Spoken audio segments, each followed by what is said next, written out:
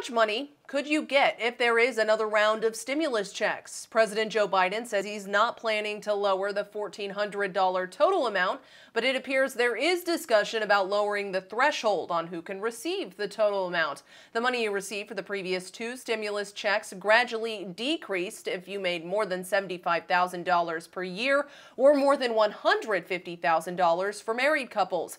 The Biden administration is considering lowering the income threshold to $50,000 for individuals and $100,000 for couples. To give you an example, if the stimulus bill does pass using the same percentage decrease as previous payments, a person earning $64,000 would receive $700 instead of $1,400, and a couple earning $128,000 annually would receive $1,400 total. People with an adjusted gross income of $78,000 or couples at $156,000 wouldn't get any money from the next round of stimulus checks. Supporters say this plan would get money to people needing to spend it right now rather than to people who would likely save it. A survey from the Federal Reserve Bank of New York found the average amount spent on essentials from the first stimulus payment decreased as income increased.